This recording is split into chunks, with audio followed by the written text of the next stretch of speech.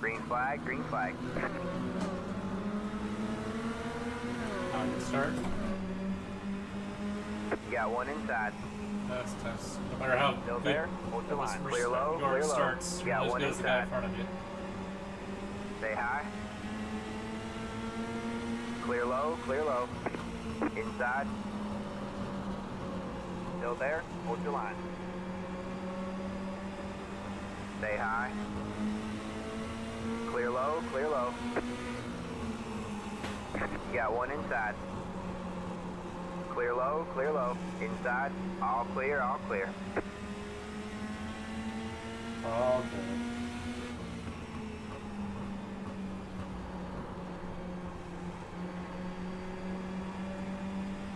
I haven't recorded a race in a while. I have been playing, I just haven't been recording. So this is the mini stocks. Probably one of my favorite cars. I like it better on a shorter track. Here they get a little, I think because of the gearing, and you can't, obviously you can change your gearing, but they kind of bog mid-corner. I don't know if other people are downshifting, I can't imagine they are. It's too much of a... That was your fastest lap of the session. The car in P2 just set the fastest lap. 23.748.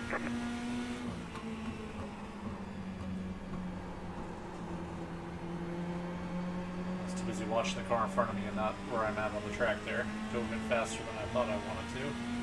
Or I would have wanted to.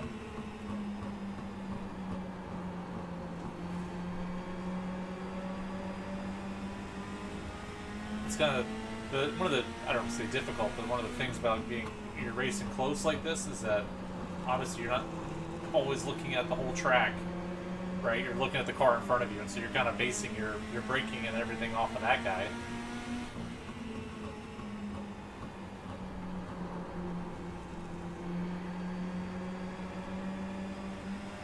Sometimes you run into back of them because, you know, split second. Whatever.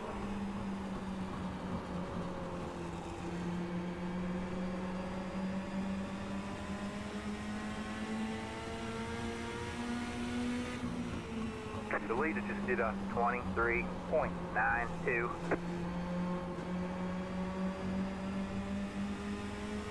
I was going to say, though, on shorter tracks than this car will actually kind of move around and get loose, and it's kind of put a controllable loose, which is a lot of fun. The regular street stocks tend to be more snap loose, I find, than these. These are kind of a control, maybe because I think it's a 4-cylinder, if I'm not mistaken, 200 some odd horsepower, but it feels more.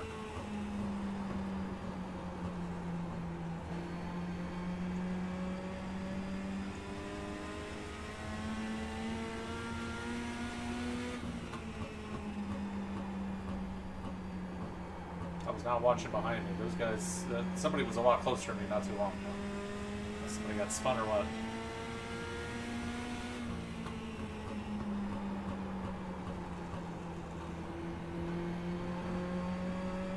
I think the 8 is trying to get past the 6, and the 6 is probably holding the both of us up here.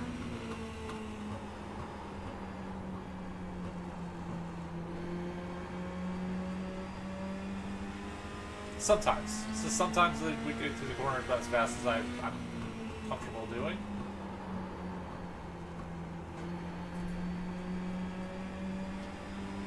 And how much you want to let it roll through the corner, I guess.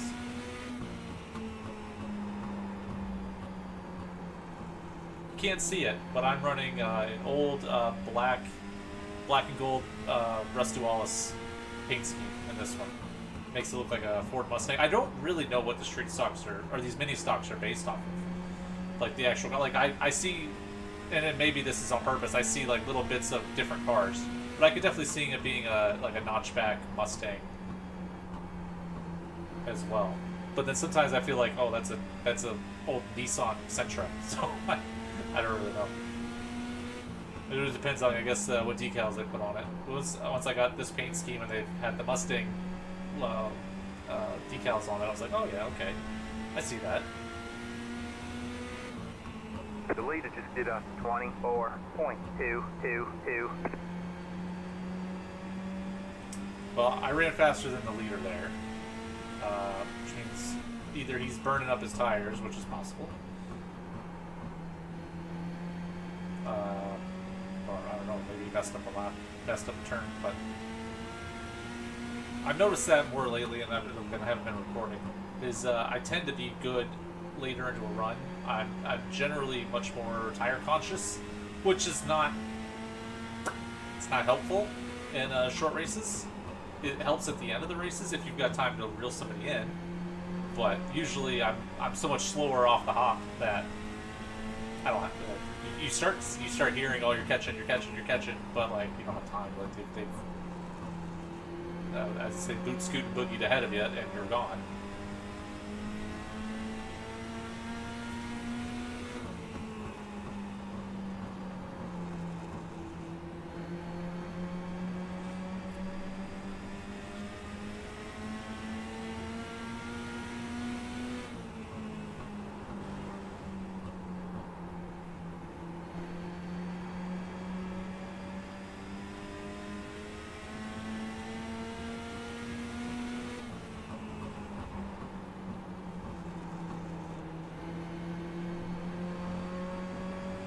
Outside.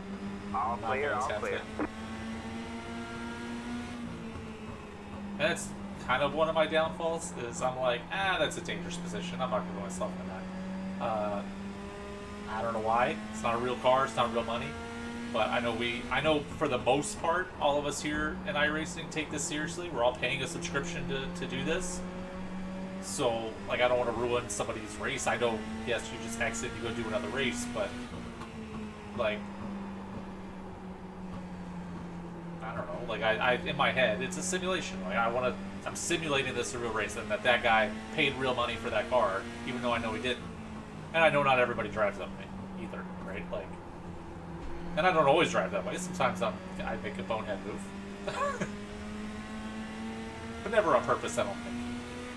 Unless the leader just did a 24.15. Sometimes. Okay, so the 6 is going for the pass on the 3. And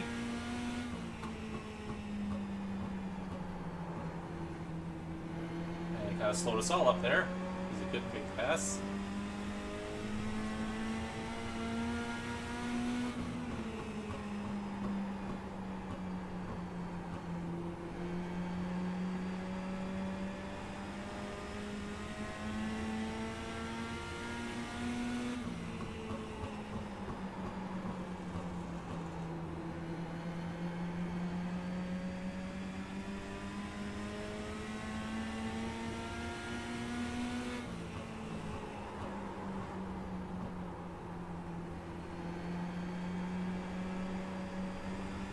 Pushing off the corner now.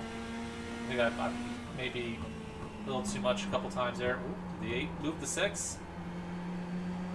Exciting race here going. And this is the other thing.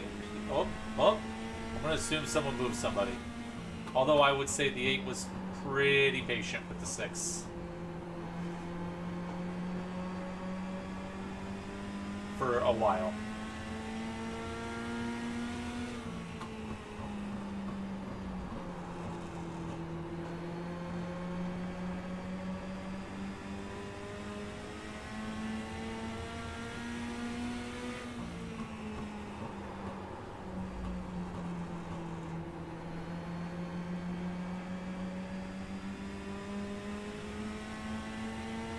I would be pretty happy with a top 5 here.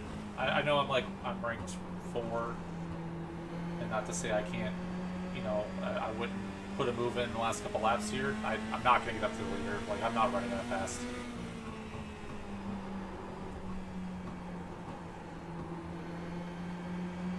I'm just trying to conserve. If I could stay in this group here, conserve tires, which I feel like I am thus far.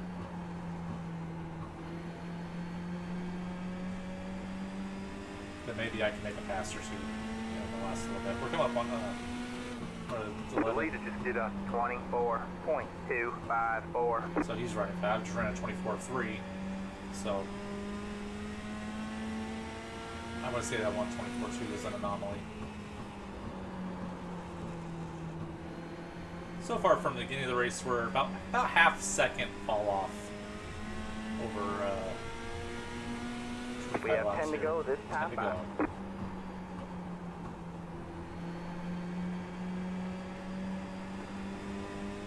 The thing I've really noticed with, and obviously this is going to be one of those things that if anybody actually watches this, it's going to be like, duh, that if you have to lift after you've gone to the throttle, you're better off holding and rolling the corner a little bit longer than on the gas, off the gas. I don't know, like, it just, I noticed you lose a lot of time on-off rather than just let it roll until it's set and get it going. And I know, like, I've heard racers say that before, like, don't get on the gas till you're on the gas. So obviously that's why, but you really notice, especially in lower horsepower cars, it's really very momentum based, right? Like, if I lift here, that ruins the whole stretch. And there's no, I don't have enough power to just catch it back up. And usually it does that when I lift is because it's pushing. In this case, and there's not enough power to get it loose in this track at least.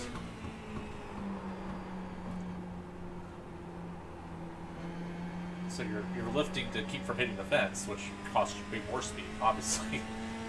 But it is interesting, especially in lower horsepower cars like this, how that happens.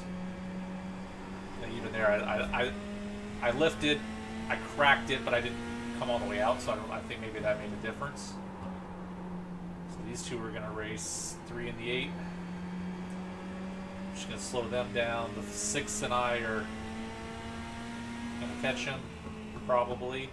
Unless they, it's one of those things where you want to race side by side, but it slows you down so much. It pinches the guy on the bottom. He doesn't get the run off. The guy on the outside is not the preferred lane. 24.251. But he has enough run off to keep him there beside.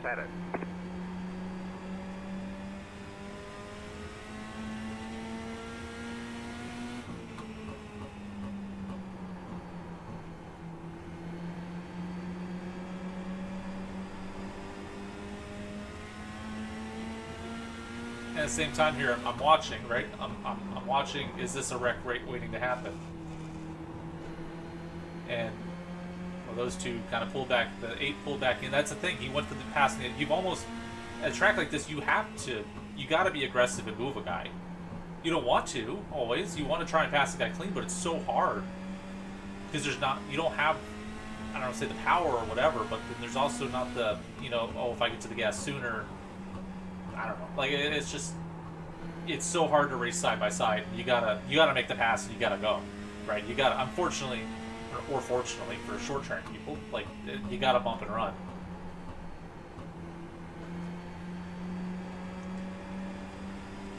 Two laps to go. Well, it came up quick. 2 laps to go. See right there, he's major blocking there.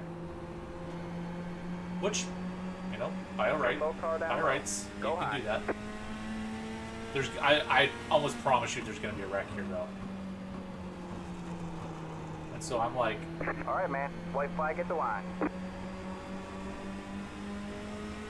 You want to be close because you want to pass them when the opportunity arises. And I've had the opportunity to rise here, and I just... If I do it, there's going to be a wreck. Because like that, I don't think the 6 here in front of me is going to leave me the room to do that either.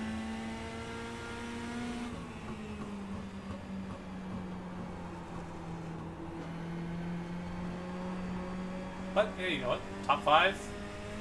Ran clean. That was good to me. Let's see. I want to see if the 6 hits the 8. There's a checkered flag. Did not. Okay. Great job, driver.